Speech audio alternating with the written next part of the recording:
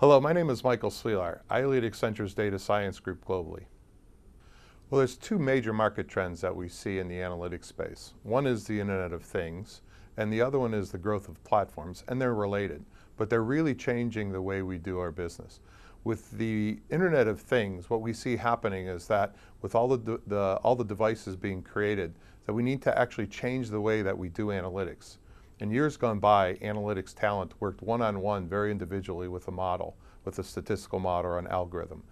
In the new world with the Internet of Things and the desire to put the analytics out on devices, our analytics talent is going to have to start working in an area where they're building systems to build algorithms versus building each algorithm individually.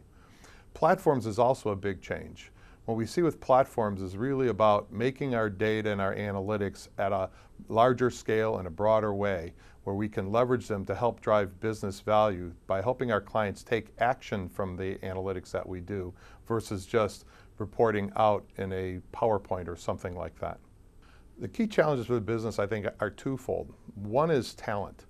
It's really hard to acquire top analytics talent and keep and nurture and grow them. And it's something that we do well at Accenture, but a lot of our clients are struggling with.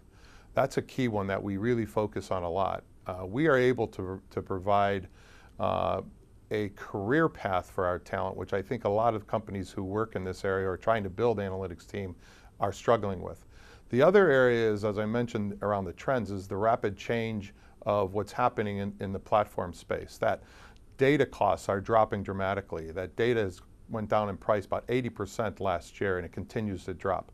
And then also the amount of data that's being created. This has caused a dynamic change in the way that analytics is done in the analytics business. And to be quite honest, keeping a business up with all the changes, the rapid changes that we see in the marketplace is really a challenge for us, and I'm sure a challenge for our companies too.